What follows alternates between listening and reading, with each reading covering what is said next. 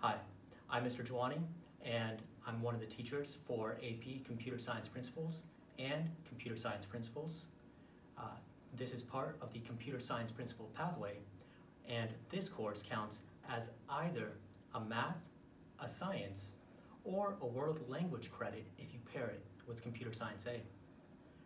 This course is an AP course, which means you get college credit for it, and it focuses on the principles of computer science, which is taught through coding in Python and learning pseudocode.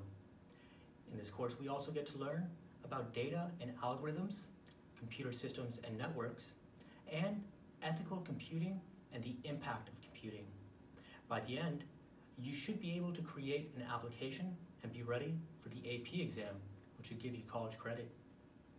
If you have any questions, feel free to come to my room at G.1.116. I hope to see you soon.